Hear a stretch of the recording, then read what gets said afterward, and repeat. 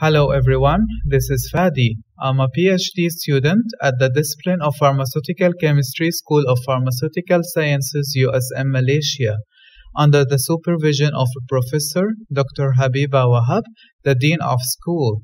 Today, we are going to learn how to do molecular docking simulations using Scripps AutoDock 4.2.6. As a start, this module has been divided into multiple parts. First, we will have a very brief theoretical introduction. Then, there will be how to set up your machine, protein cleaning, protein preparation, ligand preparation, preparing the grid parameter file GPF, preparing the docking parameter file DPF, running the simulation, and finally analyzing and interpreting the output and results. Molecular docking using Scripps AutoDock 4.2.6 Part 1 Theoretical Introduction.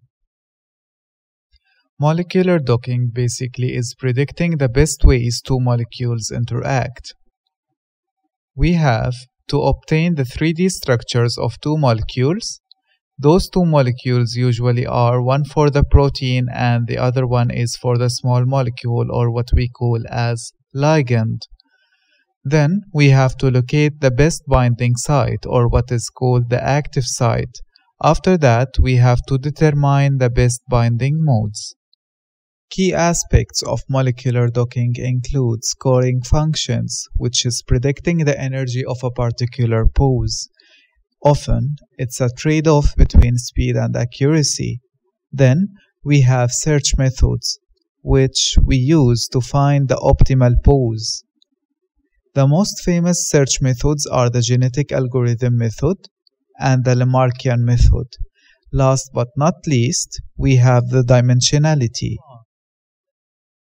Speaking of the scoring function is usually represented as DeltaG Binding. DeltaG Binding means the energy difference between the bound and the unbound state of both of the macromolecule and the small molecule.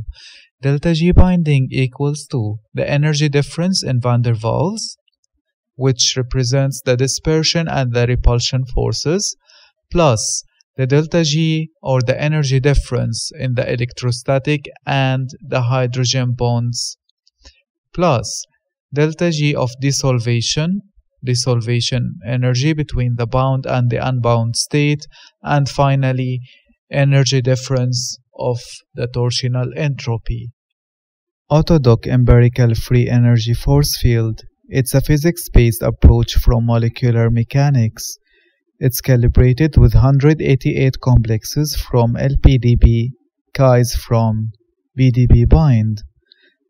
Its standard error is plus minus 2.52 kilocalorie per mole. Grid maps. They pre-compute interactions for each type of atom 100 times faster than pairwise methods. It specifies the 3D search space by setting the number of points in each dimension, the center of the grids, and the spacing between points. It also specifies the types of probe atoms to use, the file name of the receptor, and the names of each of the output maps.